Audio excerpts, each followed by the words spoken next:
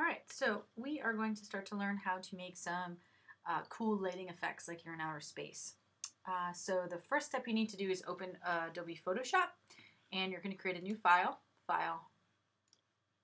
new, and we're going to name this, let's just call it Light 1, and we're going to make the width 1440 pixels by 900 pixels, make our resolution 1000, and our color mode RGB.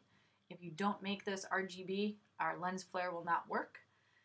16-bit color mode, and let's make the background white. Once you've done that, click OK. All right. Now, once we have a white layer in front of us, you are going to add a new layer into your layers palette by clicking at the bottom of your layers palette. Click the new layer swatch. So layer 1. And we are going to we can keep this one called layer 1. And then we're going to fill it with black. So you're going to use your paint bucket and black paint and fill it with black paint. Then you are going to go to the layer drop-down menu, layer,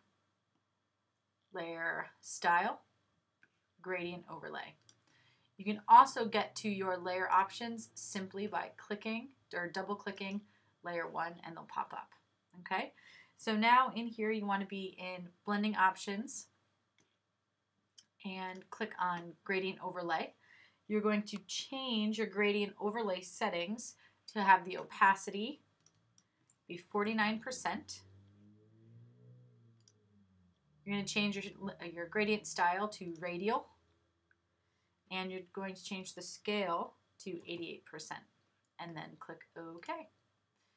Now you should have something that looks similar to this. Once you do that, do Command S and save your file. Just save it to your desktop or your documents, wherever you feel like saving it. All right, now our second step, we're going to create another new layer. This time we're going to fill it with white, so just swap your colors down there. And we are going to go to Filter, Render, Lighting Effects. Now, if lighting effects is grayed out, you have to come up here to image mode and switch it to RGB, okay? So you want to be filter, render, lighting effects. Change the preset in the top left corner here where it says custom to RGB lights.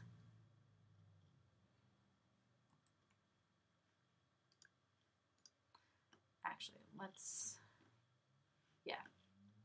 we're going to hit cancel on that. We are actually going to do it a different way. So we're going to do filter, render, lighting effects. Keep it as is. Okay, you're not going to do anything with the preset.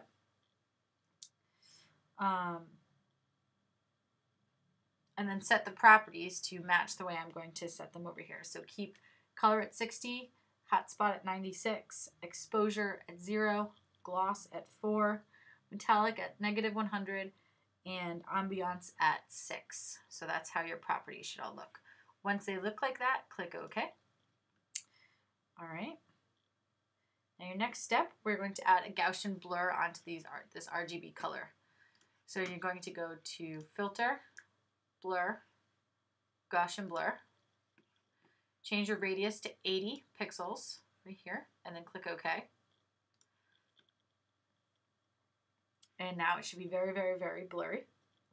The last thing here will change the blend mode to overlay. So in your layers palette, you're going to change that blend mode down to overlay. And that should give you kind of a black splotch on the center. All right, then you're going to do another Command S to save your work.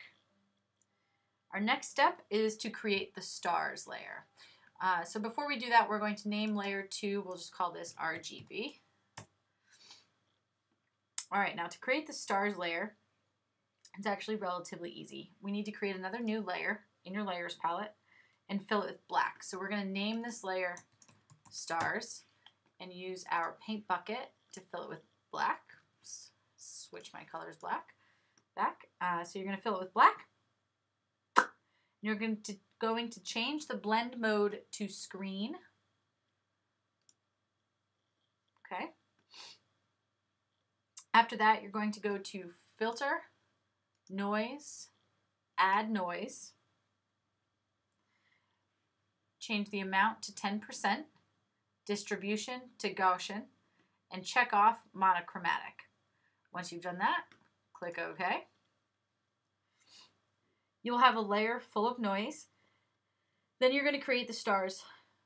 To do this, just change the levels of the layer. So you're going to want to go to Image, Adjustments, Levels. For the input levels, use 65, 1, and 99. And then click OK.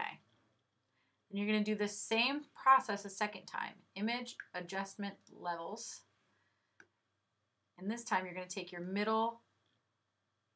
middle slider and slide it all the way to the left. What that is going to do, it should have, oh, now it's mad at me.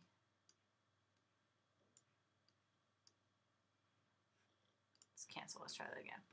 So we're going to go to Image, Adjustments, Levels, and then slide your gray slider to the left until you have the amount of stars you want to have in your galaxy. And if you want a lot of stars, slide it all the way to the left. If you just kind of want the stars scattered about, so the brightest ones are the ones that pop out, that's what I'm going to choose. That one's up to you, that's your decision. So go ahead and click OK, and then save, Command S. Now it's time to make the nebula. Okay, so we're going to make a new layer. We're going to name that layer Nebula, N-E-B-U-L-A. All right, and we're going to go to Filter, Render, Clouds. Now it should look like this, like gray clouds there. Make sure that your background and foreground colors are black and white, which they are. Background black, foreground black, background white. Then just add some layer styles. So we're going to add a layer and then layer styles.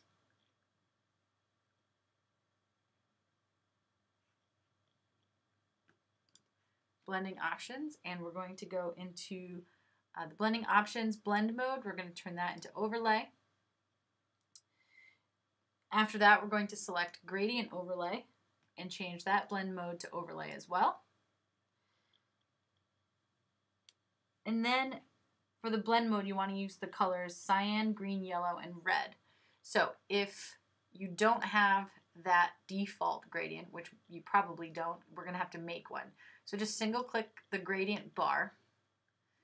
And what I'm going to do is use one of these pre-set gradients and just tweak my colors. So we just want to have cyan, green, and yellow. All right. This actually isn't very cyan, but it's close. This is more cyan. All right, so cyan, green, and yellow. Cyan, green, yellow, red, in that order. Okay? Once you've done that, click OK, and you should see that reflected here in your gradient overlay preview.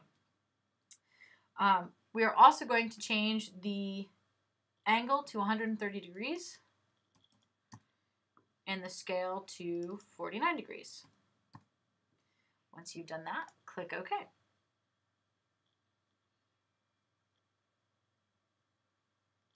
All right, now we're going to add a lens flare. So we're going to make another new layer, name it Lens Flare. And we're going to fill this layer with black. So use your paint bucket tool, fill with black. Now, after you fill it with black, we're going to change the order of some of our layers here in our layers palette. So this time we are going to put the layer on top of the background, but beneath the other layers. So it's going to be right here, okay? And make sure this layer is named Lens Flare. So now we're going to go to Filter, Render, Lens Flare. going to change it to the 105 millimeter prime with your brightness at 100%. And then click OK.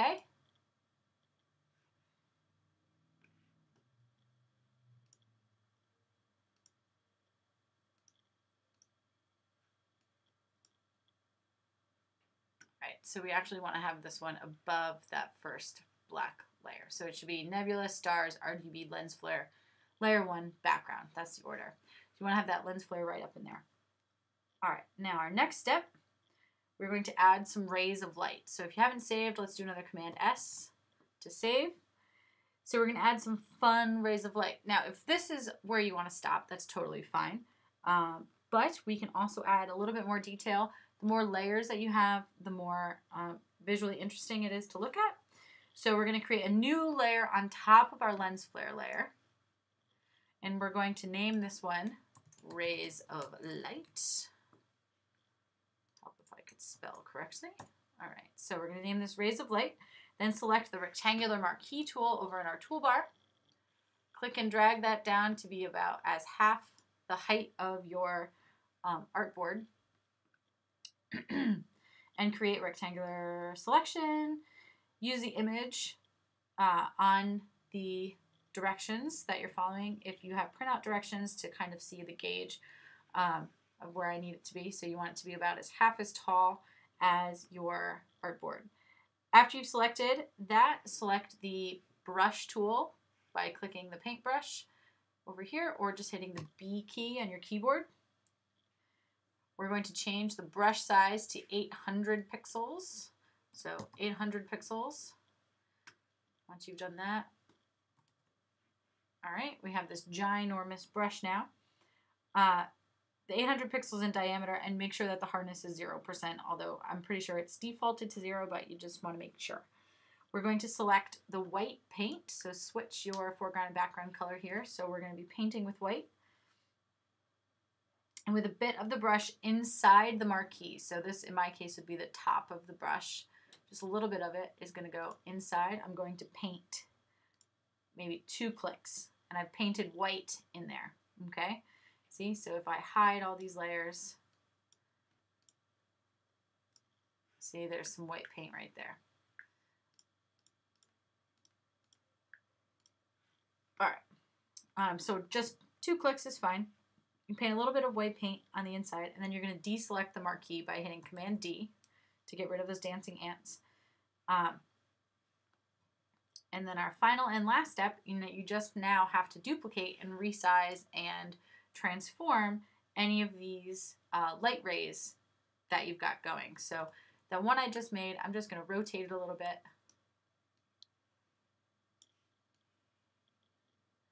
And see how the RGB kind of reflects off of that light ray we just made with the white paint.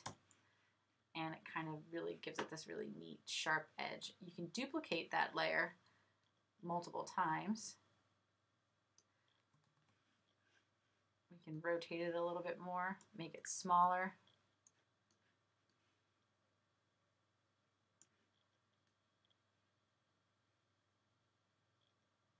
See, kind of, make it interesting, right? Or you don't need to use them at all, okay? This is just another cool technique for you guys to learn about for some of your projects that we've been doing. So save your work, Command S, and move on to the next tutorial that you need to. Great job.